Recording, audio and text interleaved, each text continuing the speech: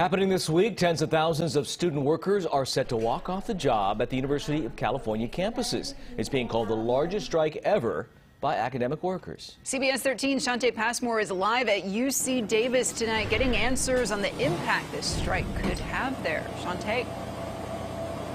Well, guys, thousands of UC Davis students workers say they are ready to hit the picket line if a deal is not reached between the union and the UC system. And one student tells me if things just don't get better, this could alter her grad school experience. So what's at stake here? Well, the biggest sticking point is pay. A lot of students say they are rent burdened, meaning 30%, more than 30%, I should say, of their salary goes towards their housing expenses.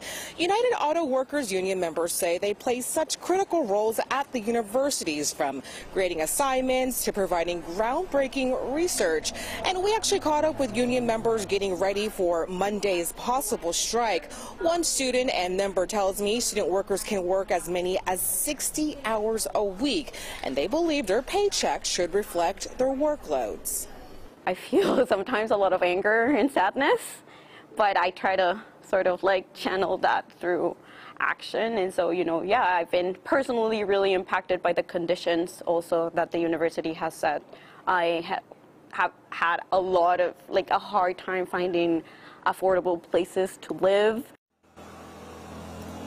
And so what will this mean at schools like UC Davis? Well, the university is bracing for the possible strike by getting the word out. It says things like teaching lectures, labs, and grading submitted work could be impacted for a period of unknown duration. And again, UC is in talks with the union as we speak right now. But if there is a breakdown in communication, that strike will start tomorrow at 9 a.m. at two locations. One is at Hutchinson and LaRue, and the other is at Russell and College.